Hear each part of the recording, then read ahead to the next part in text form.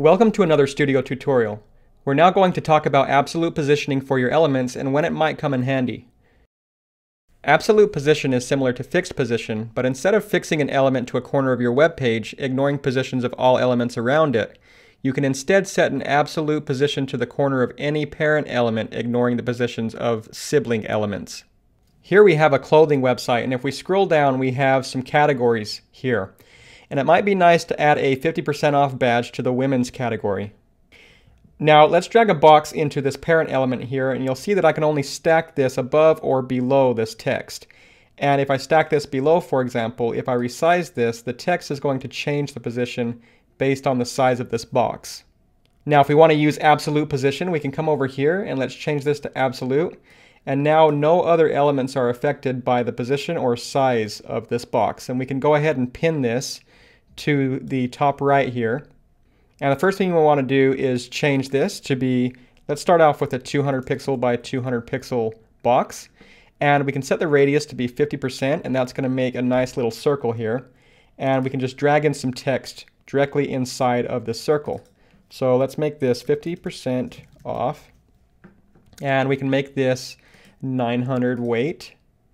And that's starting to look really good. We want to make this white. And let's make this circle this pink color here. And so it's looking really good, and now we can set the distance here from the top corner. Once we do that, I'm just going to resize this, and we can also change this here. So 150 pixels by 150 pixels.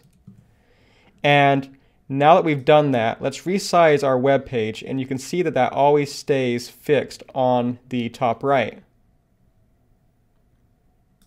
Now, one thing you might notice when you're setting absolute positions is if you drag this element outside of its parent element, that's going to be completely hidden. Now, this isn't something you want to do, but we can actually use this to our advantage. So let's say we want to grab this text here. Let's pin this to the bottom left, and let's add a little bit of margin, something like that.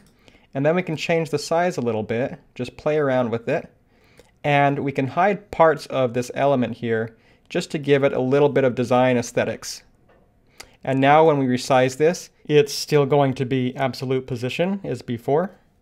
And any of the overlapping elements are going to be hidden outside of that parent element. Now let's look at another example. If we scroll down here, we can see 4 different products. And if we want to mark one of these products on sale, we can grab this box here and we can stack it right on top of this shirt image.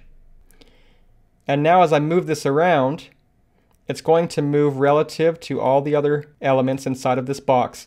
But I'm going to just set this to absolute position now, and it's going to pin this to the top left. So I'm going to come over here and pin this to the top right, and let's make it a little bit wider here.